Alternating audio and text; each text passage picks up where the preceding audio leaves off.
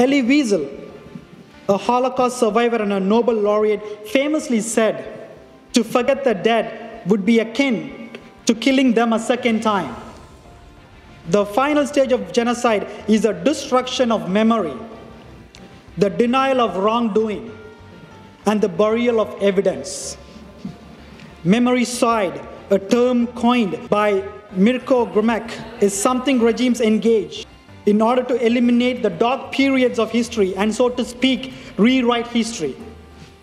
In order to facilitate this, memorials and remembrance ceremonies were disallowed, and the history of what happened is erased or minimized.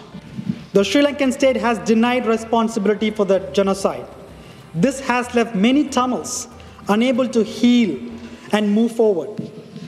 The diaspora Tamils have strongly urged their respective governments to help acknowledge the pain and suffering they have endured and have been endured by their kin.